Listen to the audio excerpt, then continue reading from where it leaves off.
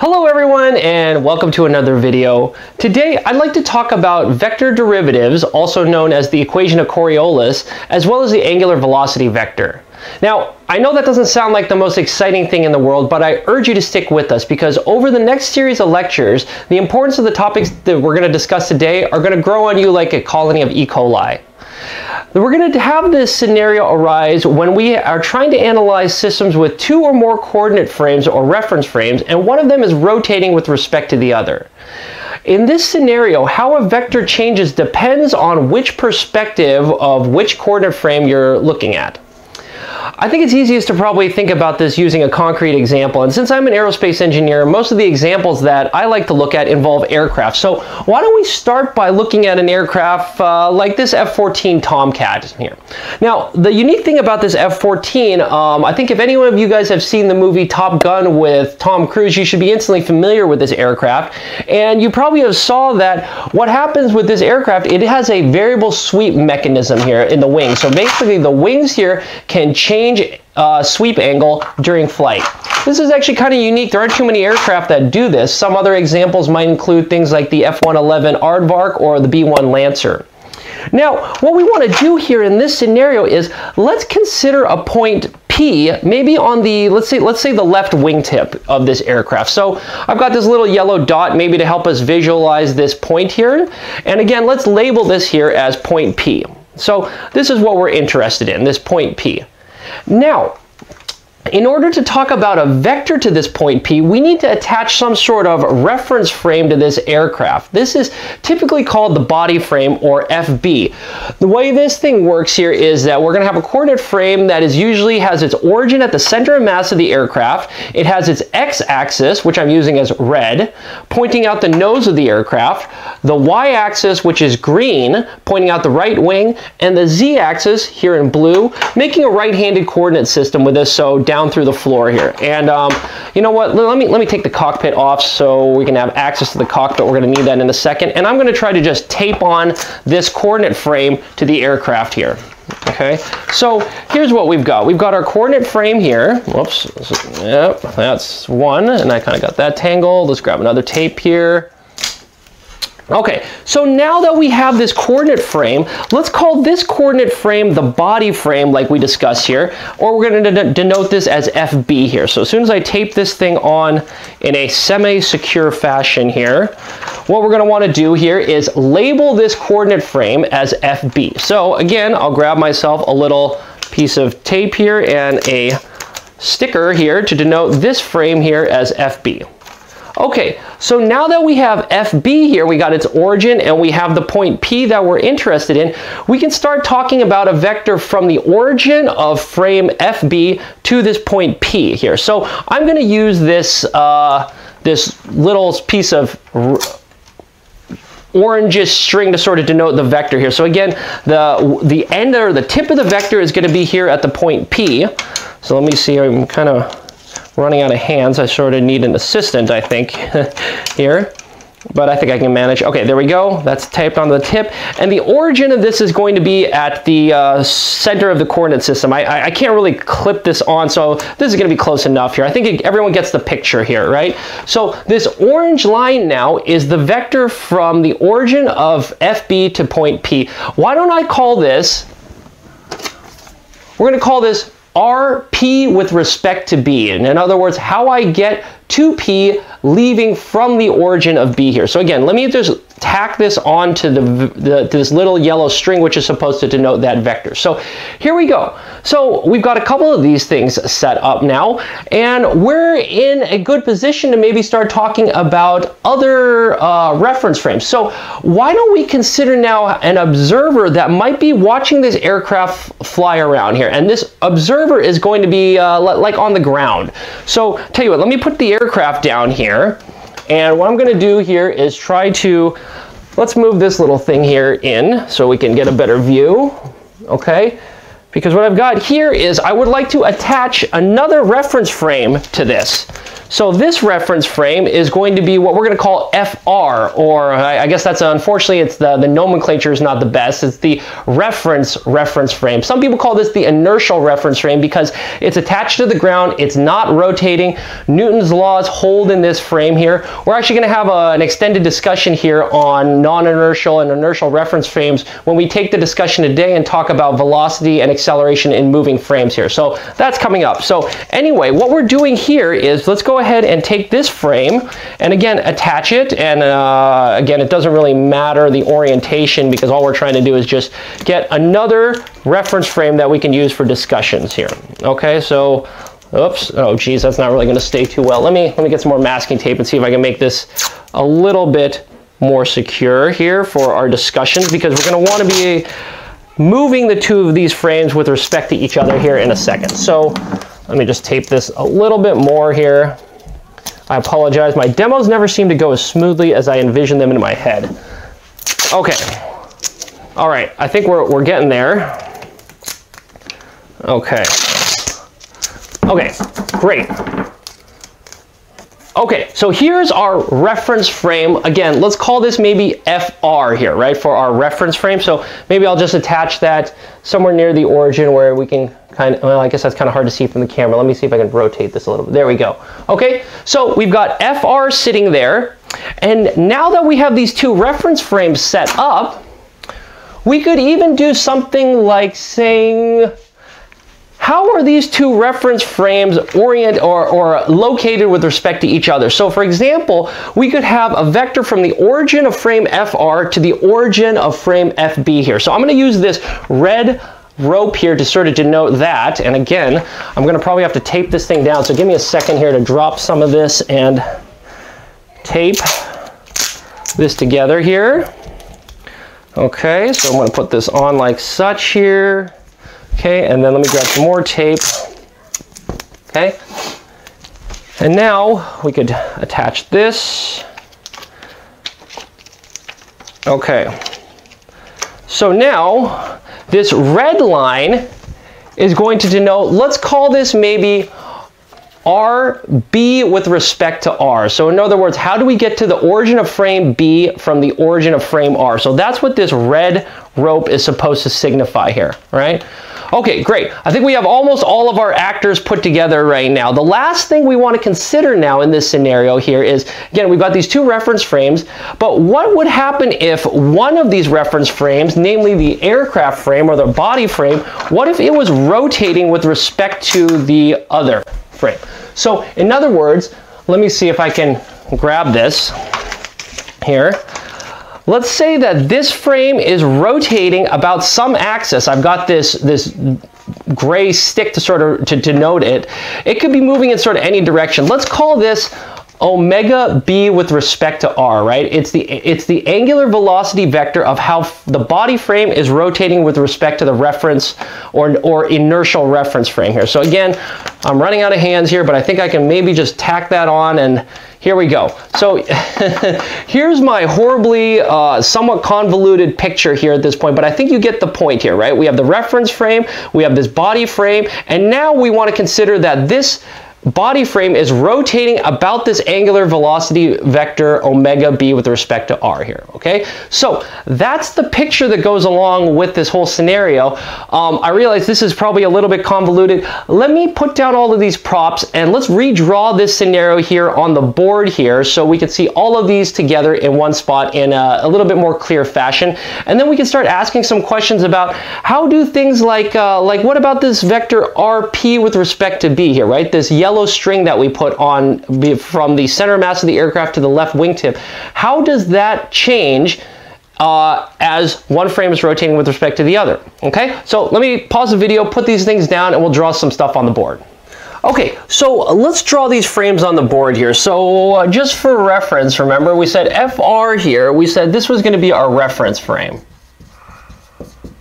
And we were going to assume this would to be inertial.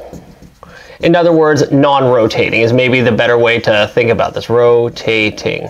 Okay, so what FR looked like here was, again, let's just draw ourselves a right-handed coordinate system. I don't know, maybe let's call this XR, YR. and then ZR here. So here was frame FR, right? Okay, so that was our reference or non-inertial or earth frame or whatever you like to call it here. And then what we said is we also had a second frame. Maybe let's draw that in blue up here. Doesn't have to be aligned and it can be offset here. So maybe we've got a X body, a Y body, and then a Z body, right? So FB here was our body frame. And this is rotating with respect to FR, right? And we said the way that this thing was rotating, it was rotating about some angle here, or some axis here, that we were going to call omega B with respect to R here, right? So omega B with respect to R, this is our angular velocity vector. So it measures how FB rotates with respect to FR, right? Okay, and then we said that these two frames were offset by a position vector. So the origin going from frame FR up to frame FB was what we called RB with respect to R here, okay? So RB with respect to R was our position vector of FB's origin with respect to FR origin. Sorry, I guess I didn't manage the white space too well there. Okay, and then the thing of interest here was we said that let's consider another point P somewhere on this body frame. I don't know, maybe I'll draw it out here. This is our point P. And then the last thing that we were interested in was this thing here, right? Which was RP with respect to B here. So the last part of our notation here is RP with respect to B. So this is position vector of P with respect to F body here, right? So again, this green line here was what we were trying to visualize with this yellow piece of string here, right, on the aircraft. And the red line on the board, again, is the red line here between these two coordinate frames here. So that's the picture that goes along with our scenario here, drawn in a little bit more consistent fashion here now. So here's what we've got. So in this case, I'd like to consider a very simple scenario here. So let's write this down here. So how about consider the following scenario. So in this scenario, what I want to consider is, let's go ahead and say that RP with respect to B is fixed. So it's P is not moving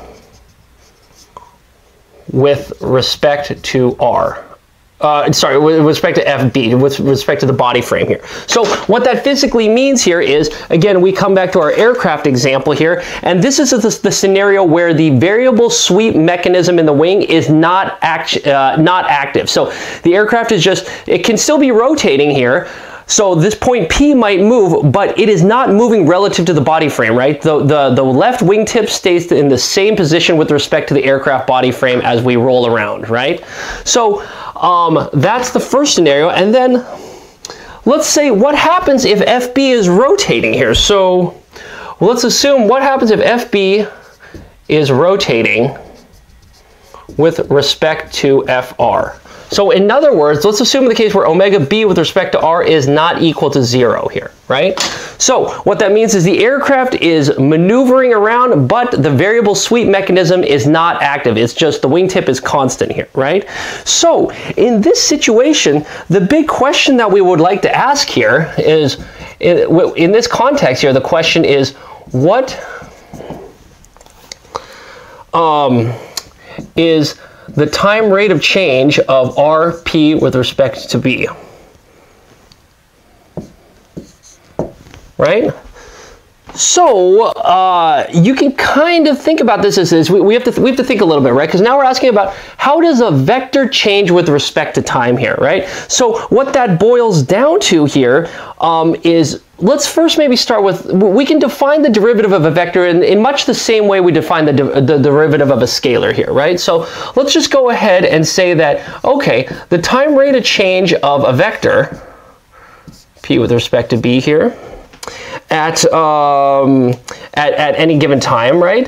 This, we might be able to define this here as, how did the vector change? So let's look at what does this vector rp with respect to b look like at a small time delta t in the future minus where it used to be.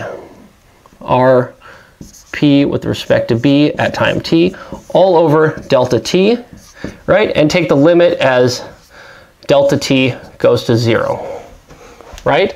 So really it's asking here, just like you would have a rise over a run. So how much did the vector change over a given time delta t divided by the rate delta by the change in x, or the change in independent variable delta t in this case here. Take the limit as this goes to 0. So really this is kind of an interesting question. It's asking, how did the vector change? Well, that actually depends on whose perspective you're asking. So again, what we're looking for right now here is, let's come back to our picture here, is, okay, we know where this rp with respect to b vector is. Again, it is this yellow line right here, right? This is the vector here, right? So now what's interesting about this is the question of how is it changing actually depends on who you're asking. So for example, right, if you take the like the pilot here, right? So I got a little pilot here, right? If the pilot here who is attached to frame B, right? He's flying around and you ask him, you know, how is this yellow line changing? What's the answer he's going to give you? You know, and in fact, instead of having you need to try to think about this, let's snap on a camera to represent the pilot's point of view. Let me see if I can jam this thing in here. Okay, so I've just got a GoPro here, and let me see if I can angle this thing so it looks appropriate. Okay, so I'll tell you what, I'm going to hit record on this. Okay, and again, whoops, sorry. Come on, hit record, go. Oh no, the camera turned off, hold on.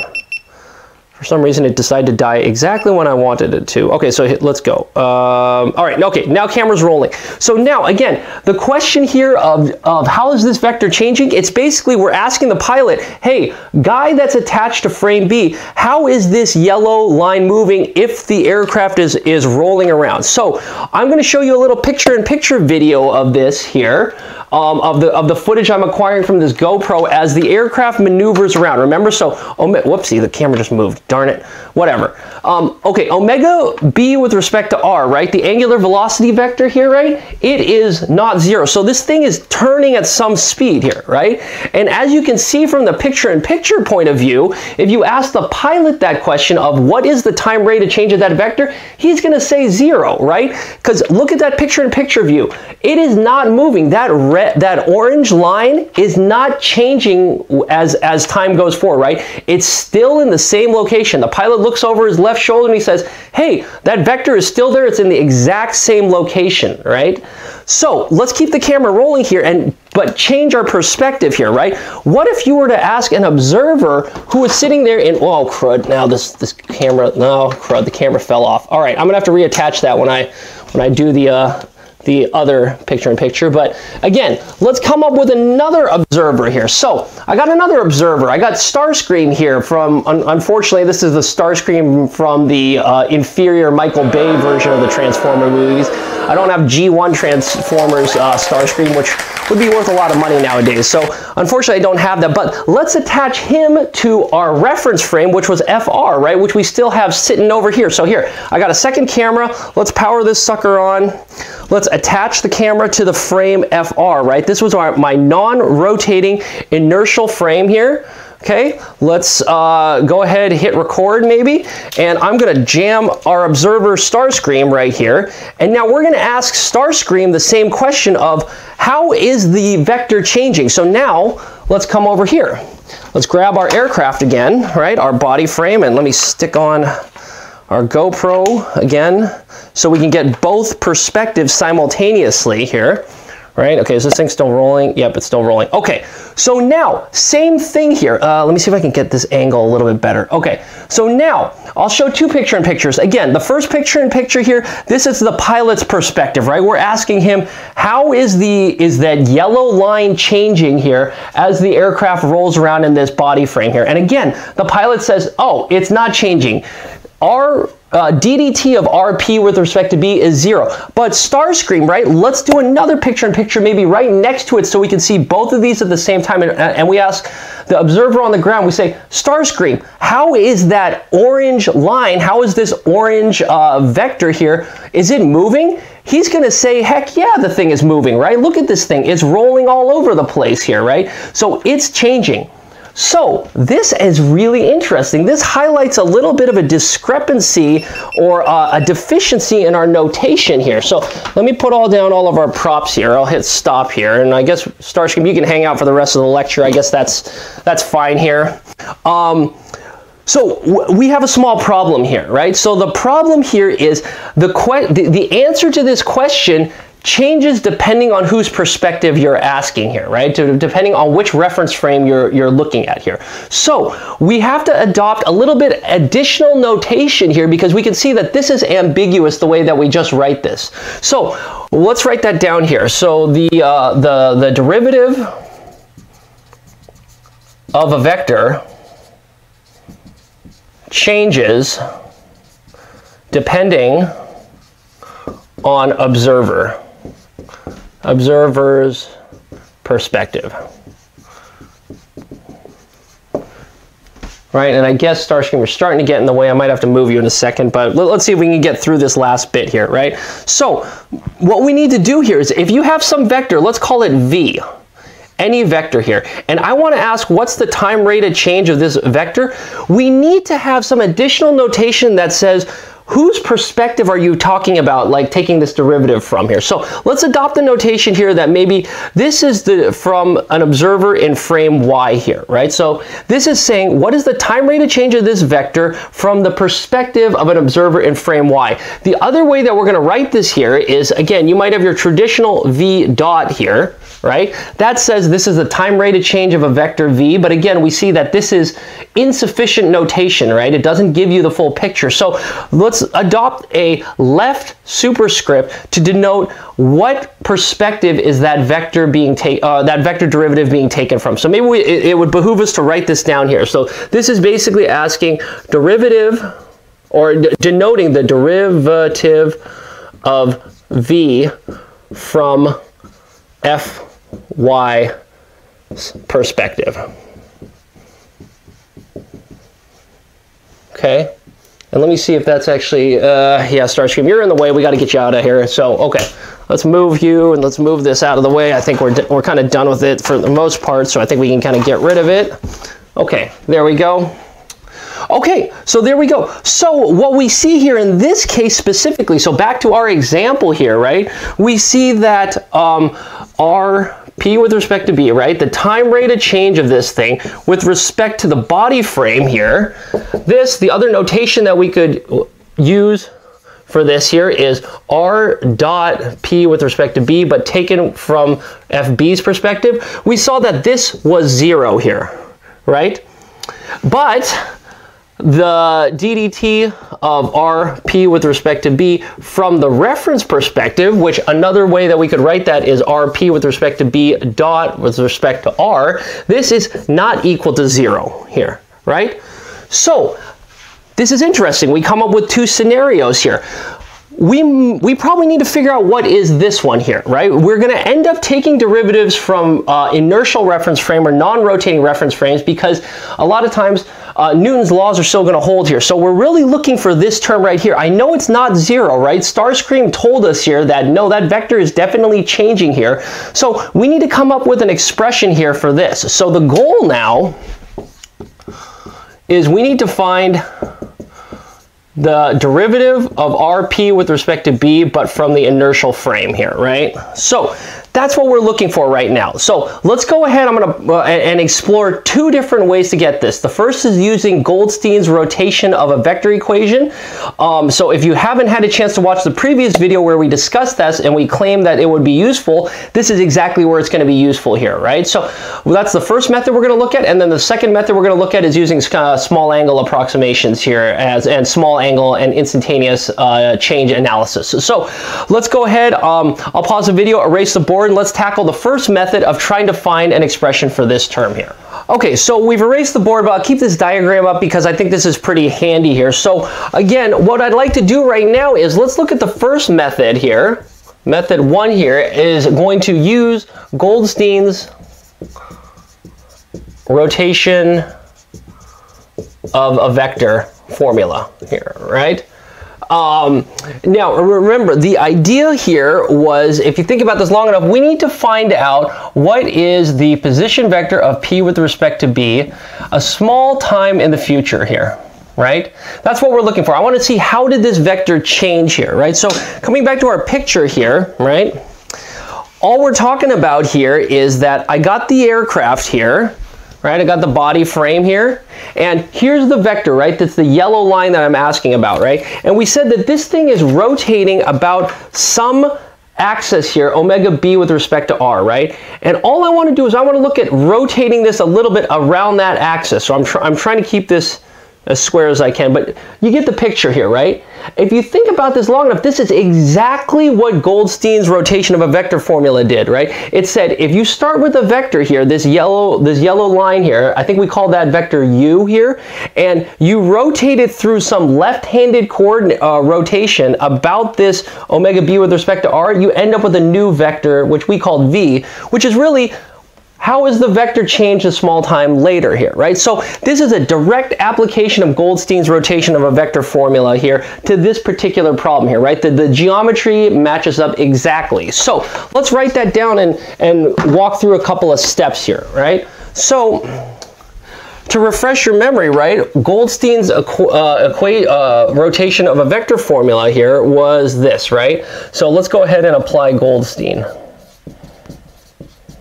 which I'm going to repeat here for convenience, right? It said that, okay, so the new vector v here is you're going to obtain this using this formula, right? 1 minus cosine of mu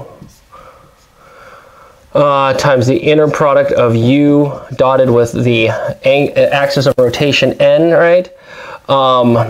Times n plus cosine of mu times u minus sine of mu times n crossed u here, right? And here in this case, u was the original vector. So in this case, right, for our purposes, this is rp with respect to b, right, at time t, right? The original location of that point here. Mu is a left-handed rotation, right? It's the magnitude of the rotation about an axis n here, right? So here's my axis of rotation, right? And this was a unit vector, right? And finally, v here is the resultant vector that you get out of this out of doing this rotation here. So in the scenario, what we're talking about is rp with respect to b at time t plus delta t here, right? That's what we're looking at. Sorry, I should have moved this a little bit more here. I'll tell you what, let me get this out of the way. That way won't keep encroaching on our space while we're trying to do this. Okay. All right. So here we go. So all we got to do is we got to make a little bit of a change in notation here just to make everything be consistent here. So let's do a quick change of variables. Okay, so the first thing we're going to do here is instead of talking about left-handed rotations mu, let's talk about right-handed rotations phi here, right? So I want to make this substitution here so I can deal with right-handed rotations instead of left-handed, right? Left-handed is just so backwards here. I think this makes it a little bit easier here. I'm also going to make a change in notation here. I don't want to have to keep writing rp with respect to b, right? Everyone knows that this is the vector in question here, right, that I'm interested in. I'm just going to write this as a. That's probably a lot simpler here.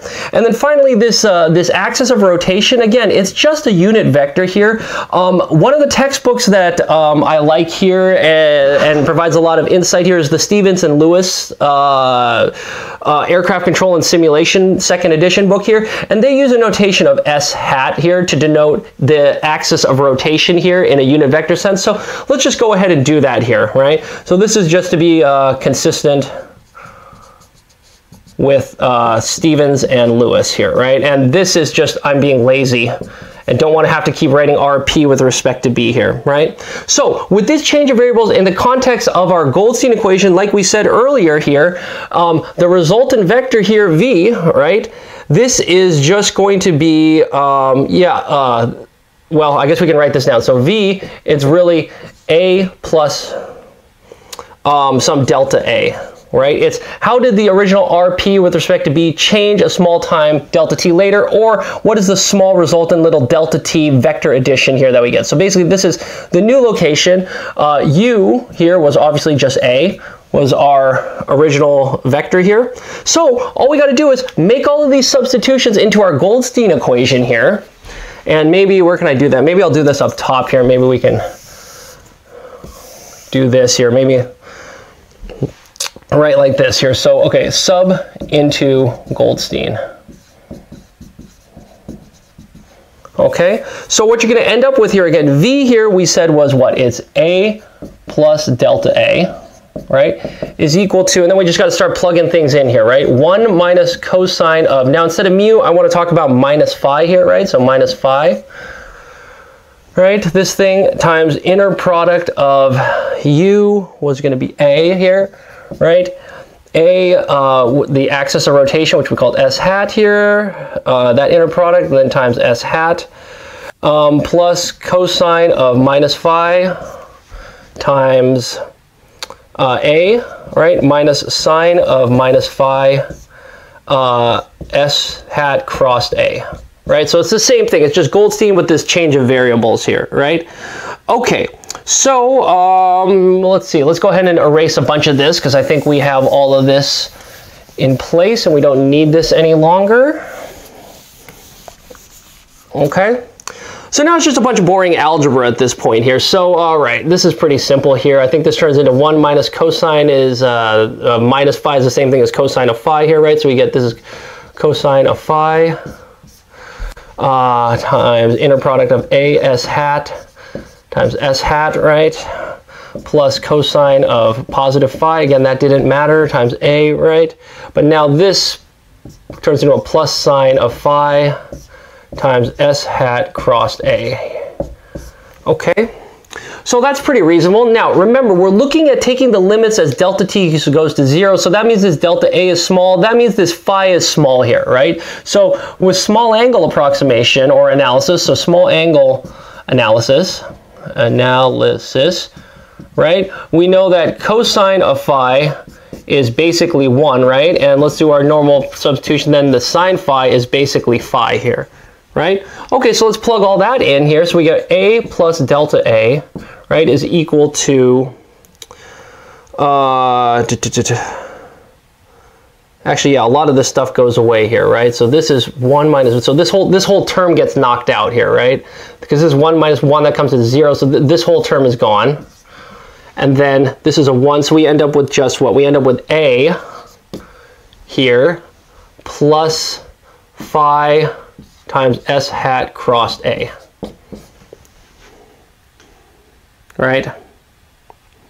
Okay, all right, let's talk about this rotation angle phi here. So let's make a note here that the total rotation angle, the right-handed rotation angle that you get here, isn't this basically the rate of phi change times the delta t? So in other words, I could write this thing as phi dot times delta t, right? I think everyone would agree that's the same thing, right? I take the rate of change of the angle, multiply it by the time that I'm changing. That gives me the total angular change here. Okay, so great. Let's plug this in here for phi here. So our expression becomes A plus delta A is equal to A plus phi dot delta t S hat crossed A, right? Okay, so I think the A's cancel here. And then if I move the delta t to the other side, I end up with delta A over delta t, right, is equal to, what do I end up with here? Yeah, here, phi dot times S hat crossed A, right? Okay, so now, remembering that this is from the perspective of an observer in FR, we see that this derivative here is really asking how does this vector change from the perspective of FR. So using our notation we had earlier, right, we can write this whole thing as A dot from the perspective of R, right, is equal to phi dot S hat crossed A. Right? Now, let's look at this. Phi dot, right? That's a scalar. So I can distribute this into either one of these elements in the cross product, right? So I could write this thing as phi dot times S hat crossed A. Right?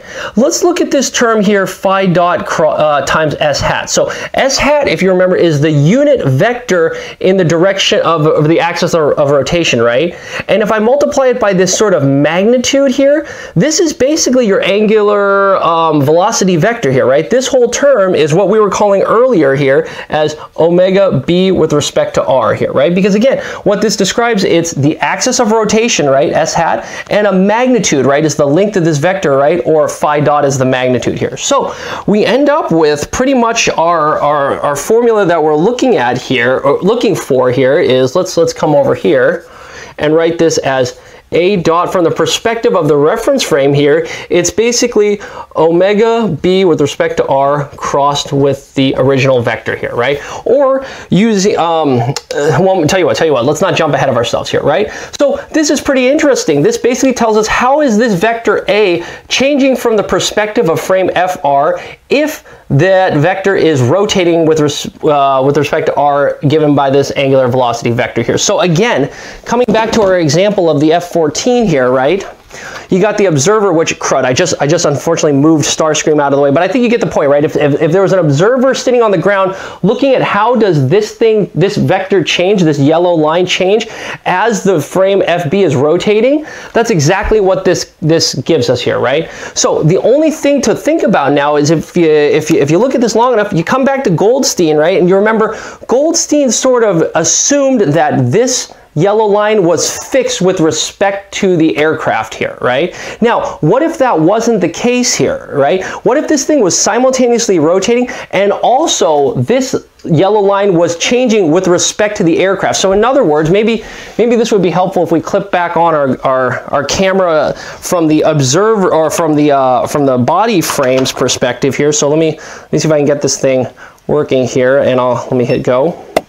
Okay, so now, what if the variable sweep mechanism was in play here, right? So as this thing was, okay, so first, maybe the easiest thing to do is, let's do it when it's not in play, right? If it's not moving here, right, and the body frame is rotating here, the equation we came up with is perfectly valid. That gives us the exact right answer of how is this point P changing from the observer's point of view here on the ground here, right? However, now, what if this was changing, right? So now as I activate it here, even as the aircraft is rotating, now you ask the pilot here, is something changing? Is this yellow line changing? And they will definitely say yes, right? That yellow line is changing from their perspective here. So again, check out that picture-in-picture. You should be able to see right now, as I move this back and forth here, there's an additional vector change component that we are neglecting to take into account right now. So we have to modify our equation a little bit, because what you're seeing in the picture-in-picture perspective is, if you think about this long enough, you're seeing how does this vector change from the perspective of the body frame, right? That's what this picture-in-picture image is showing you, right? So that's the vector component that we need to add onto the expression over there here, right? So let me go ahead and put this thing down. I'll stop the camera. Okay, and oh Nelly, almost dropped the whole thing. Okay, so let's write that down as soon as I can find my pen. Where did I set that thing down? Oh, here we go, okay? So right now, this expression here is only valid if A is not changing with respect to FB here, right? If the variable sweep mechanism on the wing is inactive, right? But the second the pilot sits there and starts actuating that variable sweep mechanism, we need to add that vector component onto this. So let's rewrite this expression here, right? So this is A dot R is the additional component here is we also need to ask how is the vector changing with respect to the body frame here, right? So A dot B, right? Plus omega B with respect to R crossed A, right? So again, left-hand side, this is how is that vector changing from the perspective of the reference or the earth frame or the inertial frame. This term now is, you can think of it as the variable sweep mechanism, right? As that point P is changing with respect to the body frame, that's what this term captures here. And then this cross product between the angular velocity vector and the vector itself is capturing the change due to the fact that the frames are rotating here, right? So this is typically, instead of an A, you'll usually see this with a V here. So maybe let's write this in the more common terminology that you're going to see. You're going to see this as V dot R is equal to V dot B plus omega B with respect to R crossed V here, right? And we better box this up here because this is the equation of Coriolis. Or at least this is what Blakelock here. Blakelock, there's a 1965 textbook that he wrote here. I think it's, well, here, I've got it right here. Again, this is one of these other fun books that I had to go digging through the university library to find, and it's another one of these fun ones which don't have any pictures on the cover. So again, you know this thing is serious. This is automatic control of aircraft and missiles here. So this is that Blakelock 1965 reference here, and I can actually give you the page number if you're terribly interested in digging it up yourself here, right? Page 296 here, right? This is what he refers to as the equation of Coriolis here, and it is incredibly powerful. We're going to use this a lot as we start deriving expressions for a velocity and acceleration in moving frames. So again, just to make sure we understand what this is, right? V, this is the vector in question, right? That's what I want to know. Here's my vector. I want to know how is that vector changing from the perspective of an observer on the ground or in a inertial, non-rotating reference frame. Well, in order to get that, I have to take this component here. This cross product tells me how is that vector changing purely due to the fact that the two frames are rotating with respect to one another. That's what this cross product term captures.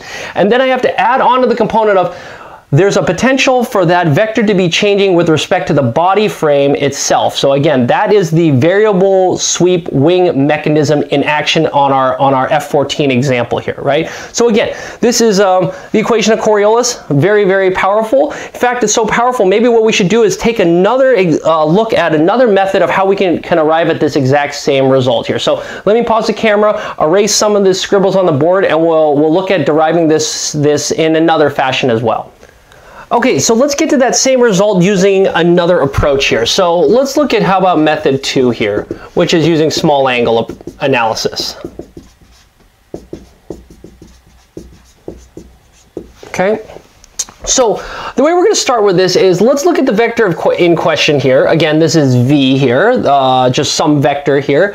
But let's express this in the body frame here, right? And that way we can write this here as UVW here, right? So if you need a little bit of a refresher on expressing vectors in a particular frame, please check out this video here where we discussed how to express a vector in different frames and discussed a little bit about what that superscript to the right notation meant. Again, so that meant picking a vector frame in which we want to express or write down these vector components here, right? So here we go. So we've got UVW. So here, U, V, and W here, right? These are the components of the vector V expressed in frame B along the XB, YB, ZB axis here. So maybe we should just make that explicitly here, clear here, right? So this is component along X, B. I guess we can call it X hat for a unit vector if we want here. So component along Y y hat b, and then component along z hat b, right?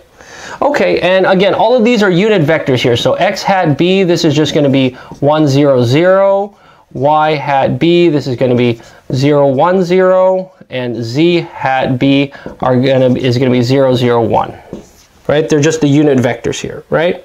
Okay, so now, again, the question that we want to ask here is, what is the time rate of change here, right, of the vector here? So here's the vector in question here. It just happens to be expressed in frame B, but I want to know, how does this thing change from the perspective of frame R here, right? So this is what I'm looking for here, right?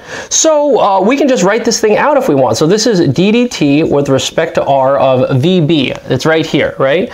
So we said that this is UVW expressed in B, right? So the other way we could write this 3-element vector here, right, is, again, let's go ddt with respect to R here of, this is component U in the x hat B direction, right, plus scalar component V in the y hat B direction, plus scalar component W in the z hat B direction here, right? Okay, so now I just need to distribute this this derivative operator here through all of these. Well, I'll tell you what. Let's do one more step here, right? So this is now ddt with respect to R of this first element, right? U times x hat b, right? Plus ddt with respect to R of v times y hat b, plus ddt with respect to R of w times z hat b. Okay, now we need to ask ourselves here, the components can be changing and these unit vectors are actually changing here, right? Because again, I really think this aircraft is super helpful, right? X hat b, that's the red line, y hat b, that's the green line, and z hat b, that's this blue line on the bottom. And as you can clearly see, as this thing rotates here, all those vectors are changing, right? They're changing directions here, right? So both of those terms are changing. So we actually need to apply the product rule here to each one of these terms here. So to write that out explicitly here, let's do one more step here, right? So this is, let's do the first term, ddt with respect to R of u times x hat b plus u times dt with respect to R of x hat b. Right? That's this first term here, right? So this thing is that one, right? And then I got to do it for these other terms as well, right? Plus, let's write plus similar, right? I think you get the point here. Let me collect all of these ones with the scalar. Well, actually, you know what? Tell you what. Let's write it out. Let's write this out because I think this will be a little bit easier to see. Okay, plus ddt with respect to R of v times y hat b plus v times ddt with respect to R of y hat b plus, finally, one term down here, ddt with respect to R of w times z hat b plus w times ddt with respect to R of z hat b. Right? Okay, great. Great. Okay, so let's examine each of these terms in turn here. So let's first start with these terms here, where if you look at this, these are just derivatives of scalars here, right? So maybe we'll come back to the top here. Right? So for example, let's look at d dt with respect to R of u. Right? If you remember, what was u? U was just the scalar component of the velocity here along the x hat b direction here, right? So this is a derivative of the scalar, so it doesn't change with respect to time, right? It's not a vector, it's just a scalar. So this is the same thing as just ddt with respect to u. I can drop this sub r notation because the derivative doesn't matter here, right? Why don't I just call that u dot here, right? Okay, and obviously we're going to keep the understanding that this is the component along x hat b, right? And the same thing for those other terms, right? So ddt with respect to R of v, I can just drop this sub r notation, and let's just call this thing v dot, and this is the component along y hat b, right? And same thing for the last one, ddt with respect to R of w, right? I dropped the notation because I don't need it for scalars here, right? Okay, so tell you what, why don't I just stack up all three of these, right? Since it's clearly it's just a vector again here, right? So combine all of these here, and I could write this thing as basically u dot v dot w dot here, right? And this is expressed in the body frame here, right? But if you think about this long enough, since these are components along the x hat b, and we're asking how do these change along the body frame, this is really how does the vector v change from the perspective of the body frame, and it happens to be expressed in the body frame as well here, right? So the sum of all those three terms basically is our term v dot with respect to b expressed in the body frame here, right? So let's simplify this expression now here. So that whole thing is going to simplify down to, okay, again, the left-hand side here of what we were looking for, this is d dt with respect to r of v here, right? This is v dot b with respect to b here, right? Plus, now all these other terms I need to take into account the ones that are not underlined in red here, right? So I need to take into account plus u times d dt with respect to r of x hat b plus v times d dt with respect to r of y hat b plus w times d dt with respect to r z hat b. Right? That's what we need to look at, okay? So we need to examine all of these terms underlined in blue now, right? Is just this, I just want to look at this term where it's just a derivative. So not the u, the v, or the w that's multiplied in front, but I want to look at just these terms here, basically these derivative terms here, okay?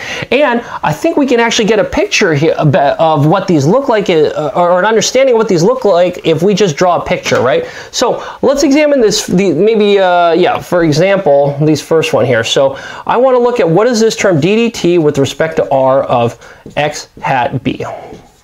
Okay, what does that look like? Okay, so again, I think it's helpful to draw a picture here. So let's draw maybe a simple 2D case here, right? So example here with a 2D case. So in this case, I want to look at omega b with respect to r is just having a component along the x-axis here. So all we're doing here is these two frames are aligned. They're just rotating with respect to one another about one axis. So the picture becomes very simple here. So the picture I can draw is, let's draw the body frame here first. So here's x hat body. Here's y hat body. And coming out of the page is z hat body, right? So that's the body frame here, right? Now, since we have a rotation that's only in the z-axis, right? The z reference frame is like such. Oh, and I'm sorry. I screwed this up. I should have started with a reference frame. It makes a little bit more sense here. Sorry. These are reference, right? Or the non-rotate. And now what I want to do is I want to rotate about z hat r. So z hat r and z hat b, both these two axes are aligned because I only have rotation about one axis. So all we're doing is we're rotating this reference frame a little bit. So the body frame is just going to look a little bit like this. Right? So here's x hat body here, right? And here's y hat body. Right?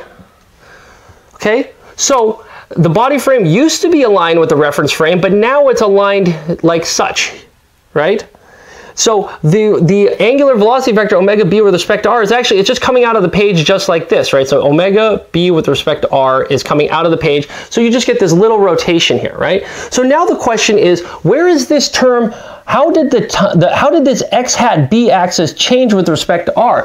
Well, if you look at it here, the body frame axis used to be aligned with xr. Now it's up here. So the change is actually right here, right? So this right here is actually d dt of x hat b from the perspective of frame r here, right? So that's where it's located right there. Same thing, we can ask ourselves, what's the time rate of change of the y hat b axis from the perspective of frame r, right? Well, here it is. It used to be pointing straight up. Now it's rotated a slight bit. So right here, in this direction, that is d dt with respect to r of y hat b.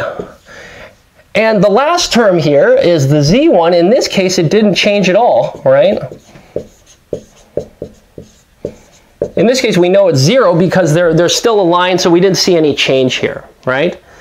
So in the instantaneous limit here, you see that actually the change of the x-axis, it's actually in the y reference direction here. So in other words, what I could write here is in the instantaneous limit, this thing, right, has a change in the y direction here of magnitude. The magnitude here would be what? It's the rotation rate omega z, right, times the length of the axis here, right?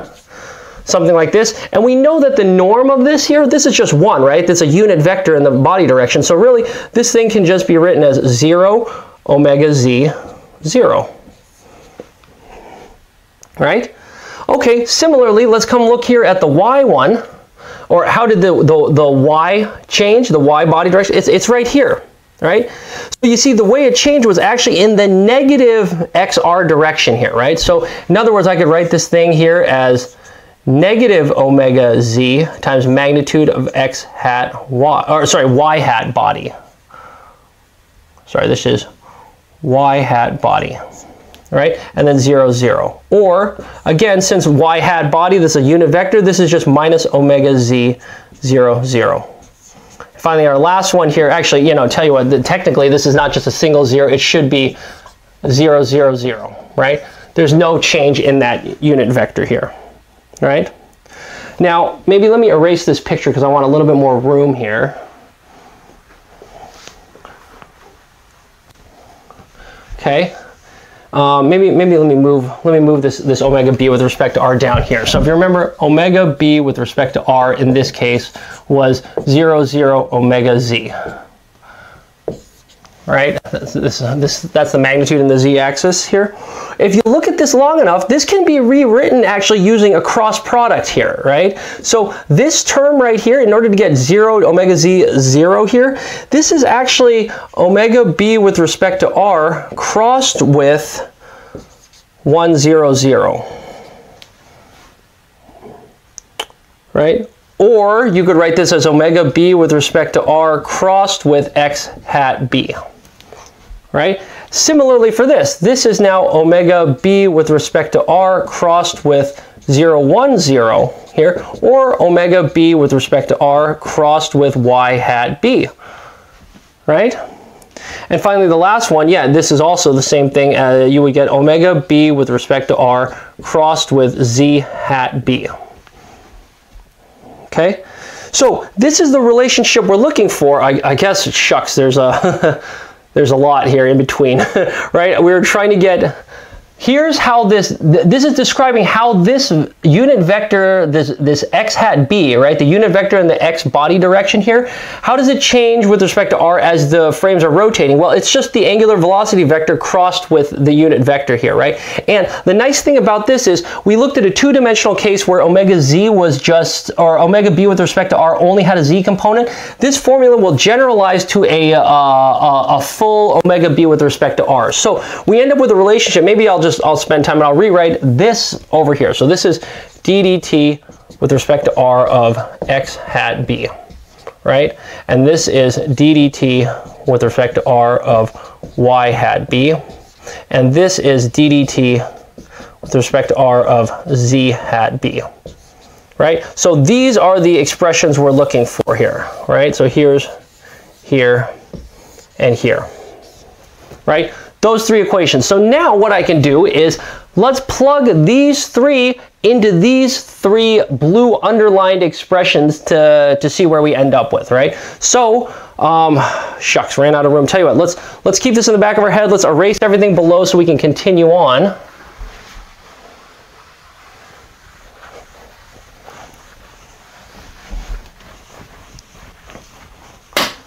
Okay. All right, so we end up with, okay, let's rewrite this. V dot B plus U, whoops, that's a U, plus U times, okay, this thing right here, we said this is omega B with respect to R crossed with X hat B, right? plus v times, we just showed that this here is omega b with respect to r crossed with y hat b, right? And then plus w times omega b with respect to r crossed with z hat b. Okay? Okay, great. Let's go ahead and remember that, again, these are scalars here multiplied to this cross product here. So I would like to use the property here that, again, if you had a scalar alpha times u crossed v, right? This is the same thing as alpha u crossed with v, right? So let's distribute these scalars in here. So what we could end up with here is we'd end up with v dot bb plus u times omega, sorry, excuse me. You could also distribute this alpha to the other side, right? So this is also equal to u cross alpha v. That's what I want to do, actually. I want to move this u to over here, right? And this v to over here, and this w to over here. So I want this to look like omega b with respect to r crossed u times x hat b plus omega b with respect to r crossed with y, v times y hat b plus omega b with respect to r crossed with w z hat b. Maybe we should put parentheses around these to make this a little bit easier to see. Okay, great. Now let's go ahead and use another cross product identity here, right? So if you remember here, if I have a u crossed v plus a u crossed w, right? This is the same thing as u crossed with the term v plus w.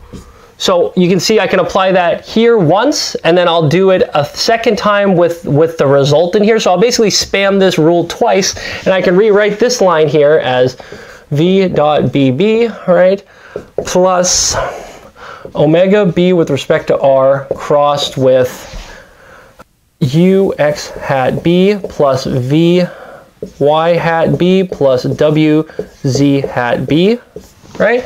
Okay, let's just rewrite this as a vector here, right? Here's scalar times unit vector in the x direction, scalar times unit vector in the y direction, plus scalar times unit vector in the z direction. So that whole thing in parentheses, right,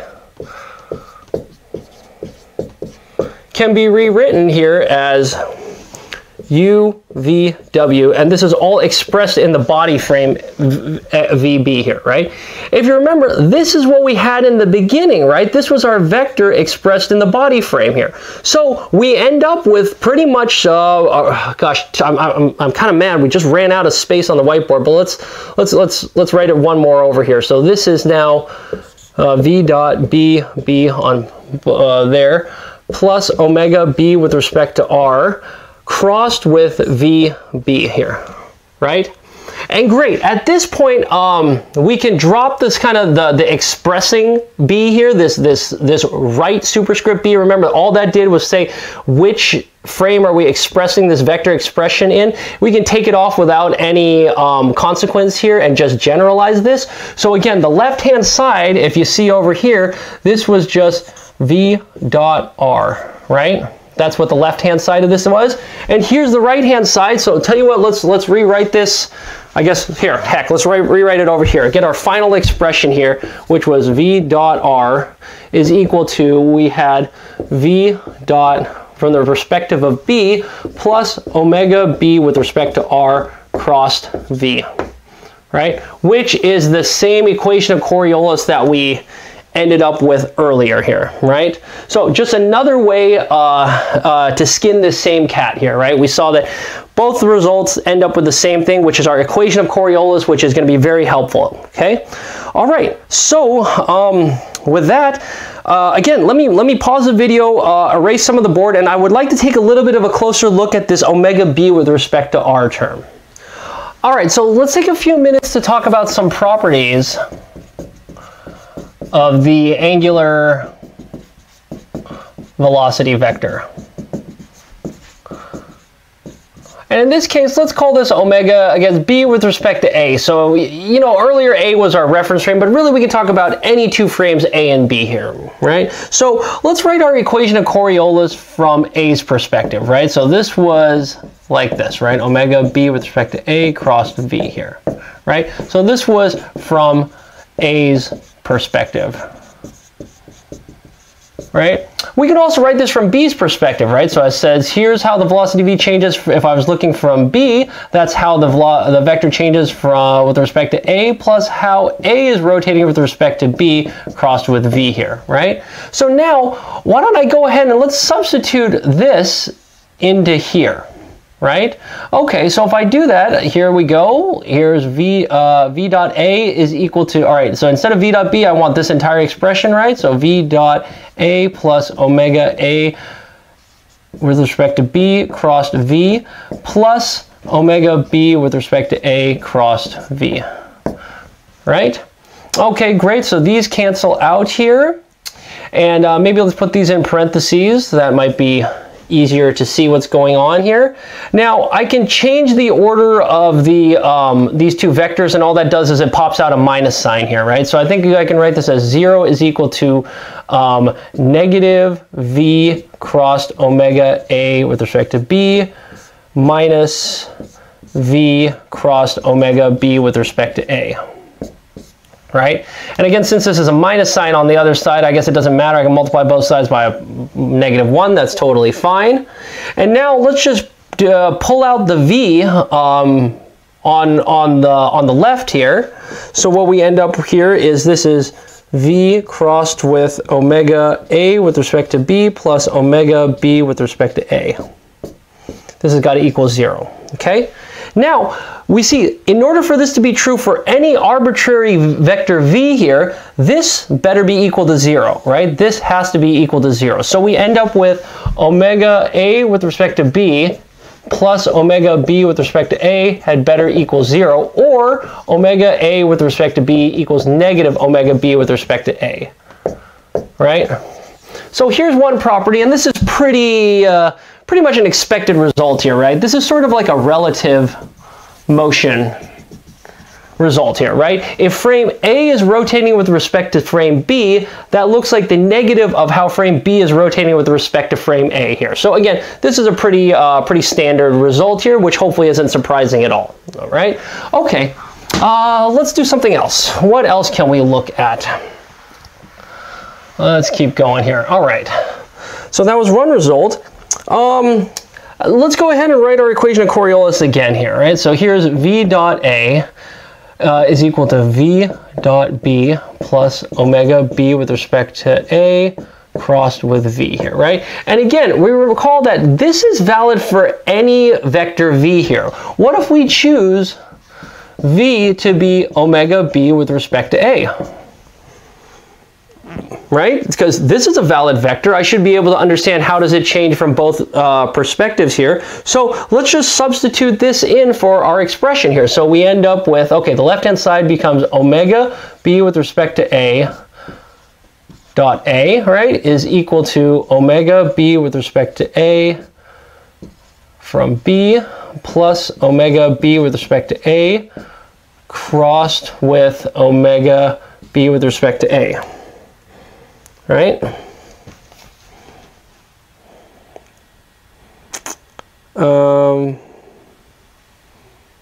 BA, yeah. Yeah, great. Okay, so this right here, I think we see this is the same vector crossed with itself here. So this is a big fat 0, right? So we end up with this interesting result here, right? That omega b with respect to a, from how the velocity, angular velocity vector changes from frame's a perspective, it's actually the same as how it changes from frame b's perspective here, right? So this is kind of an interesting result here in the sense that the derivative of the angular velocity vector is the same in either frame here, right? So I guess if you want to think about it as like the angular acceleration is the same depending on what, it doesn't matter which frame you're looking at here, right? So tell you what, maybe what we can do here is let's write down a couple of these results here. Now, some other interesting properties of the angular acceleration, or excuse me, the angular velocity vector here. So some interesting properties here. So the first thing to notice here, right, is we said that it's this unique vector which describes the rotation of one frame to the other here, right? So this is a unique vector that relates kind of the derivatives of other vectors taken from one frame to another. So relates the derivatives of a vector taken in two different frames.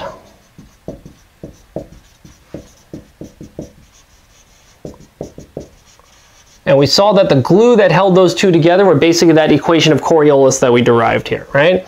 Okay, the second interesting property of this angular velocity vector here is we saw that it has this relative sort of motion property here, right? So minus omega b with respect to a. So this is the first thing we looked at, right? So again, this is sort of like a relative motion idea. Okay.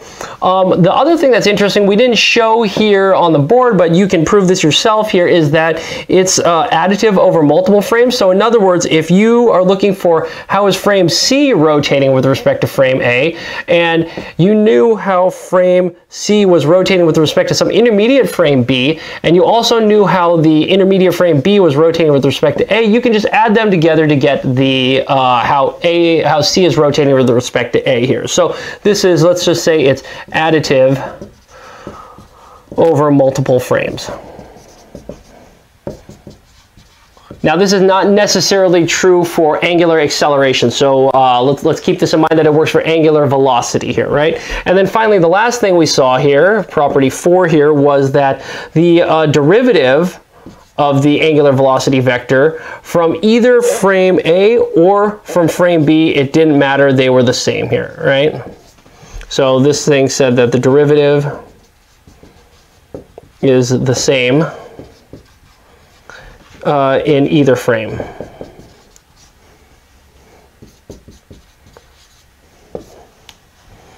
Great. So, all right, I think that got us where we needed to be here. Again, the whole purpose of this discussion here today here was to basically get to our equation of Coriolis, right, which allowed us to relate how a vector v changes with respect to frame, like a reference frame, right? That was saying it's how the vector changes with respect to some body frame plus omega b with respect to r crossed with the vector itself here, right? This was the major result of the discussion tonight here, right, was trying to obtain this equation of Coriolis. And what we like to do now here is I hope you'll join me at our next video here where we are going to use this fact to derive equations of motion, or of basically equations of velocity and acceleration in rotating reference frames, which we're going to be able to later on use down the road when we would like to make equations of motion for a rigid body navigating through space. So with that being said, I hope to catch you at one of these future videos. If you liked what we discussed today here, please subscribe to the channel. It really helps me continue producing these videos here, and we'll have a lot of other videos discussing this type of behavior as well as simulation in the future. So I hope to see you in one of those future videos. Bye.